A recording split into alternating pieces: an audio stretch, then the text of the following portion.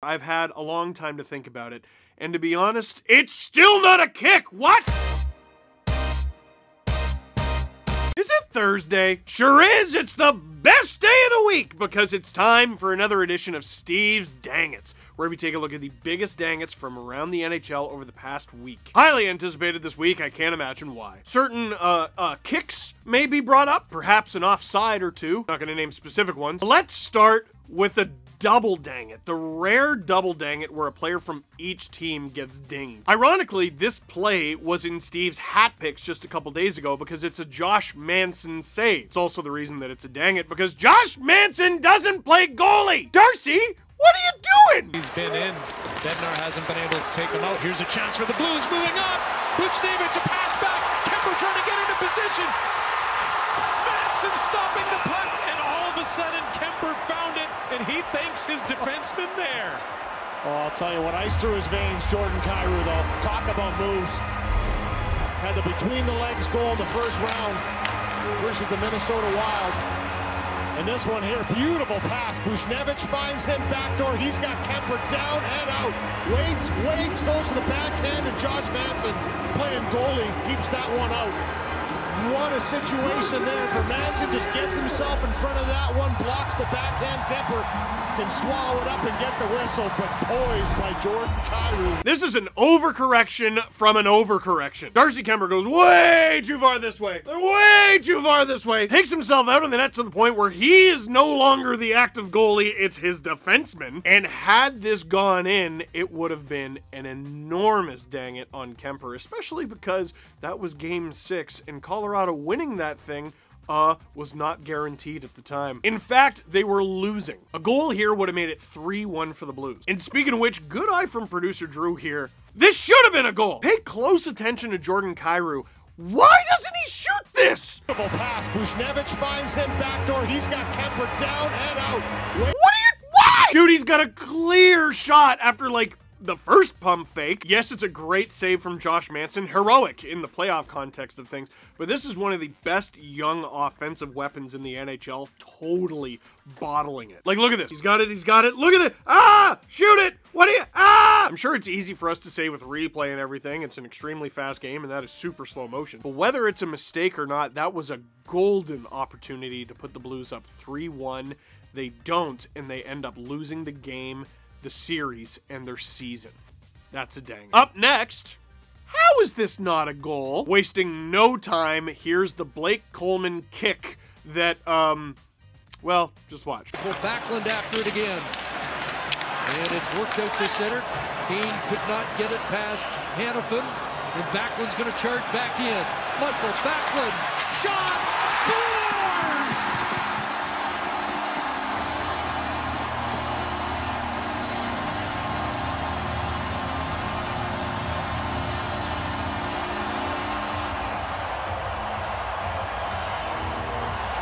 Blake Coleman finished it. Michael Backlund started it. And the Flames lead by 1. And this is Michael Backlund's signature move. He's on Darnell Nurse. Watch this. He likes to go inside between the stick and the skates of the defender. And there's Coleman driving hard to the net, right down the middle. There's Michael Backlund's signature move. Coleman knows it. Nurse doesn't recognize this at the time that it's happening. Oh boy, that's hard to tell, Chris. I wouldn't want to be making that call. I don't know if they would call that that last angle.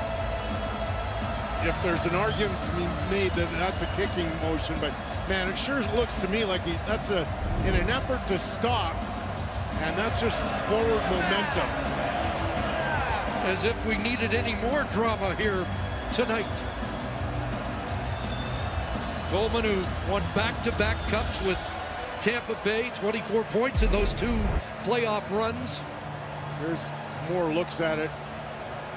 That's, I don't know how you could rule that that's a kicking motion. And what would be particularly frustrating is that puck looked like it was going in anyways. Yes. After video review, there is no goal in the play. The puck was taken from the net. Wow. Okay, so I was streaming when we were doing Watch the Stanley Cup Playoffs with Steve Dangle. I thought this was a bad call at the time. Now I've seen the replay a billion times. The night of, the day after. I've had a long time to think about it. And to be honest, it's still not a kick! What? The best explanation I've seen is, Blake Coleman knew what he was doing. I agree that Blake Coleman knew what he was doing, but that thing was not a distinct kicking motion. Dude, this goal didn't count. Okay, this goal didn't count. Here's a look at some of the ones that were. Here's Nate Thompson of the Winnipeg Jets against the Calgary Flames. Look at this thing. Boom! Ole, ole, ole, ole. Now, a lot of the comments I've seen are, hey, that's a redirection. Yeah, born from a distinct kicking motion. What is the reason that kicking is not allowed in the NHL? Right, because everyone wears extraordinarily dangerous and sharp knife shoes. So if you are not allowed to kick the puck, you shouldn't be allowed to kick the air in front of the puck before then redirecting it in. That counted. Can we get another look at it? Thompson, goal! Or what about this one from Chandler Stevenson of the Vegas Golden Knights against the Seattle Kraken? See this? I don't know what to call that motion, but it's a flick. It's that, well, that's allowed. That's allowed.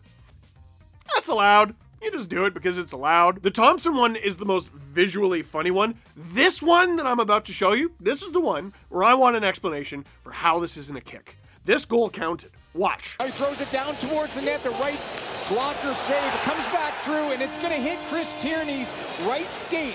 Now his skate comes off the ice. But as we saw the other night in Vegas on the opening night, the game-winning goal for Vegas, it's directed in with the skate. You're allowed to direct in, but is it a kicking motion? Clearly comes across. He rolls his skate in. From that motion, it looks like a good goal to me, and I think it's going to be a good goal. Chris Tierney opens the scoring for the Ottawa Senators to make this 1-0. That's not a kick? Can we get it? Can we put it in the corner? Can we? That's not a kick. What is this? It's a kick! Ah! So to summarize, this goal, not a kick. This goal, not a kick. This goal, not a kick. This cardinal sin go to jail. The Flames get robbed of one there. Now, I'm not saying they would have won the game. I'm not saying they would have won the series. Edmonton kind of ran their show in this series. Heck, the way that game was going, there's no guarantee that had Calgary taken the lead there, they would have even won the game. But that's a kick? That's a dang it. This next play is a dang it, followed by a hat pick, followed by a dang it. Nate just up to play it. And Shesterkin out of the net, got himself in trouble. They still couldn't score with a wide open net. It was Aho who didn't convert. Now they do. D'Angelo might have been deflected out in front.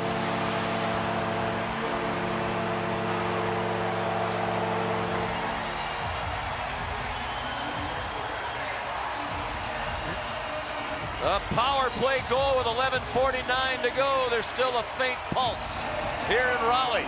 A wild sequence around Igor Shesterkin. Ryan Lindgren's going to leave the ice because he doesn't have a stick.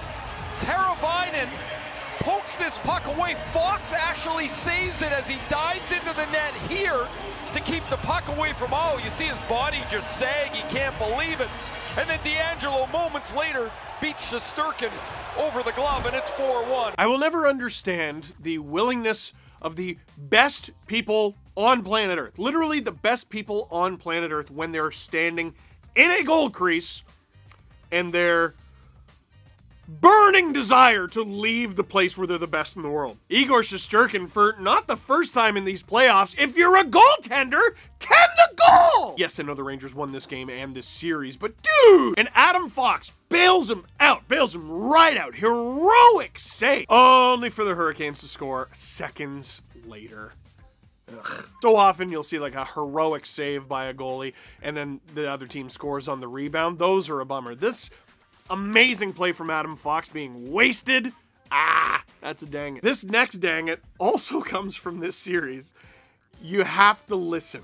Listen very closely to Ray Ferraro of ESPN. Please listen. And the puck played out by Kakko. Race for Lafreniere as Hedl going to the front of the net. If you're Carolina, you think if I can get one in the next 5. Hedl all alone, he scores!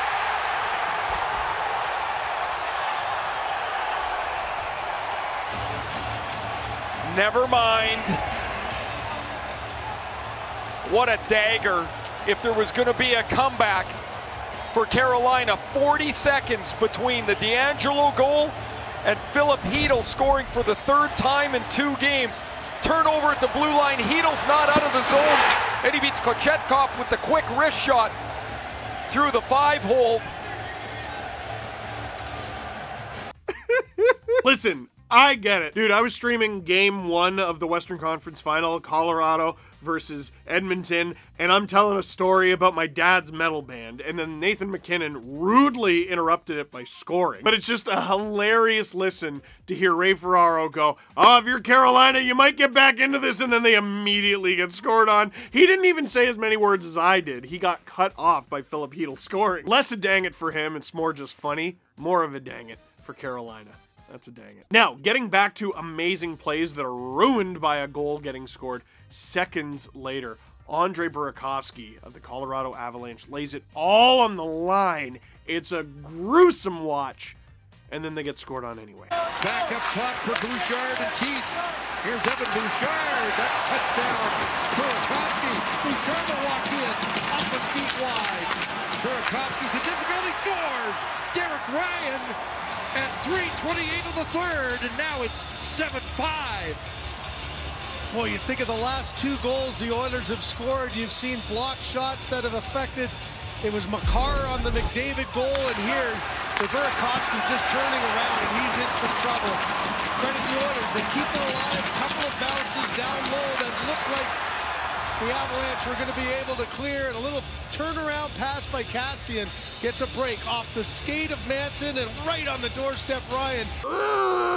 That is the one thing I can't get through when I'm doing the streams. Like, I didn't even say, oh, Burakovsky blocks the shot. When it happened, I just sort of made guttural, ah! How can you not watch Burakovsky take that puck to the leg and just go, ugh? And while he's down on the ice, the Oilers take advantage and they score. All that for nothing? That's a dang it. Last but not least, the pièce de résistance. Did I do that right? Here is the note that noted Colorado Avalanche fan producer Drew sent me. It's very long. This is the next clip. It's the last dang it. Cale Makar scores offside goal, but wasn't actually offside despite most people thinking it was offside because the NHL rules are subjective when it should just be cut and dry, LOL. It's a bit long-winded, but he's not wrong. Take another look. Of the playoffs for Zach Hyman, who had a pair in Game 1 against Calgary. That one finished 9-6. Scores!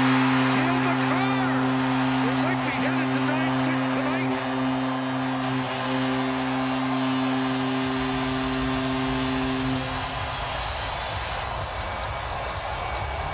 And that comes 9 seconds after the Oilers had got on the board. Connor Yamamoto has his hand in the air like this maybe is an offside. Let's have a look how quick. Oh man, it is awfully quick. But another turnover, another momentum swing. The great players just find a way, and Cale Makar has created so many of these chances. I think you're seeing a challenge come from the Edmonton Oilers to determine if there's offside prior to the goal. Chris, I was saying it came pretty quickly. Even on the ice, Connor Yamamoto was having his arm up in the air to his bench, trying to indicate that it looked like it. Let's have a look. Oh yeah, this one's coming back. Wow, what a break. What a change and what a crazy game again. As the last time the Oilers scored, the Avalanche came roaring back and tied it up. And well, the first one 36 seconds later would have been extremely deflating to give up another one after scoring the second goal and getting it back on even terms. Pretty clear cut that this one's offside. Yeah, there's no question of this. And to come back, you do have to have your skate on the ground as well. So I don't think this one should take all that long. What a break it is for the Edmonton Oilers, but maybe a lesson learned here early on with the back-to-back goals. As I said before, it happened in Calgary with 4 goals in 1:11. That's the fastest in NHL playoff history. And here already in Game 1, Round 3, we've seen it twice.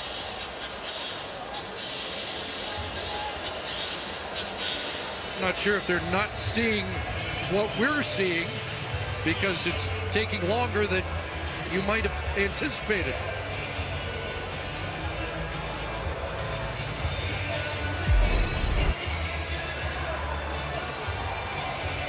Puck is over there, and that one doesn't even show Nichushkin's skates that quickly, but I think they have finally come to a decision, and I would expect this one is coming back. After coach's challenge for offside, it's determined that the play was onside. Therefore, we have a good goal.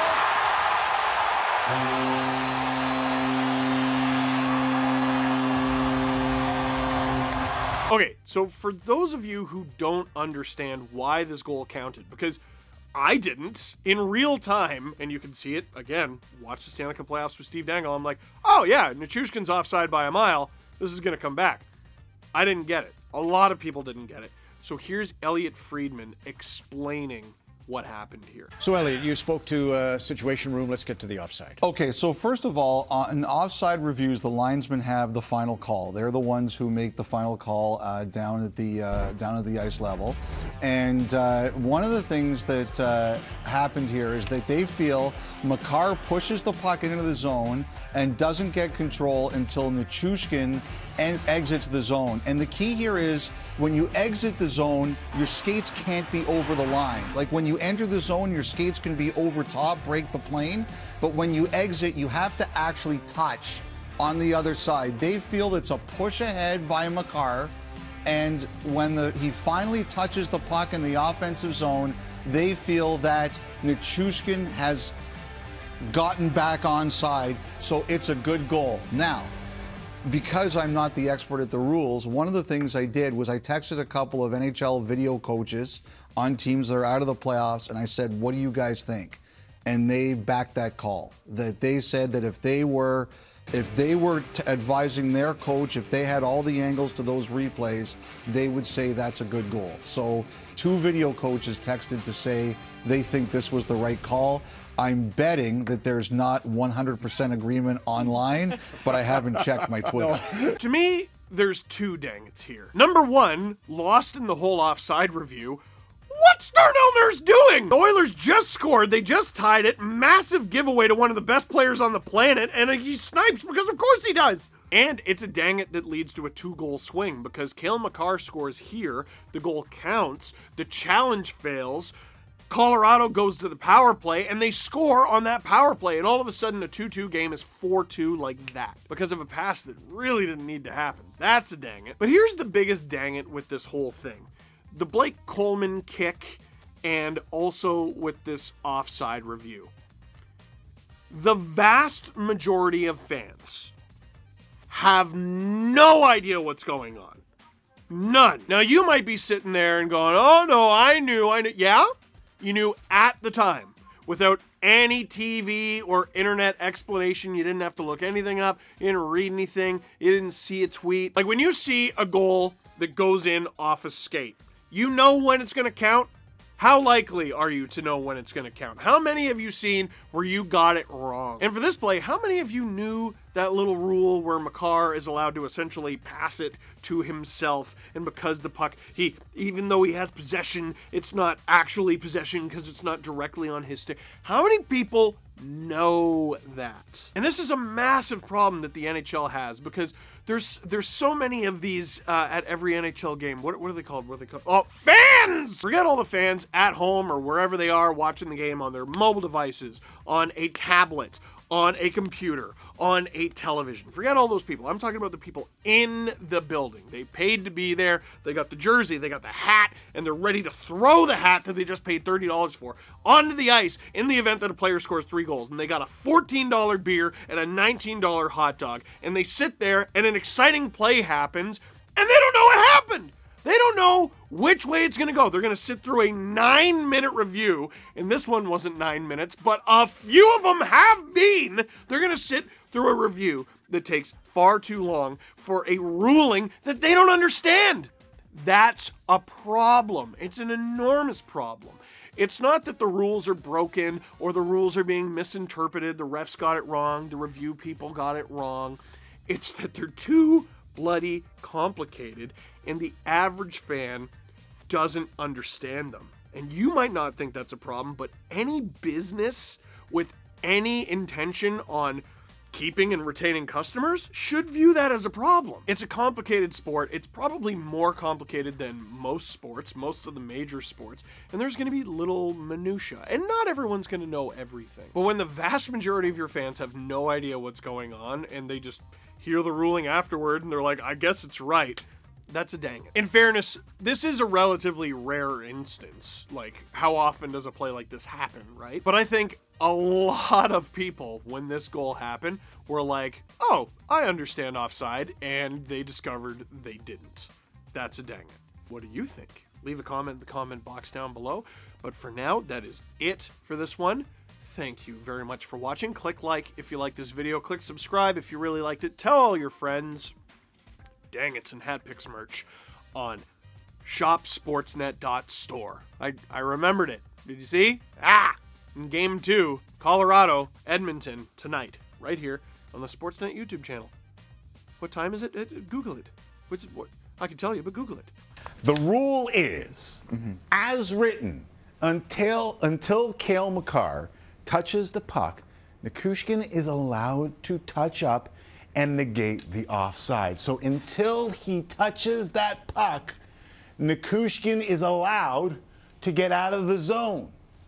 Got it good? And since you understood, forget for a second your preconceived notions. The actual rule is until Makar touches the puck inside the blue line, Nichushkin is allowed to tag up. The linesman should have raised his arm and lowered it in a split second.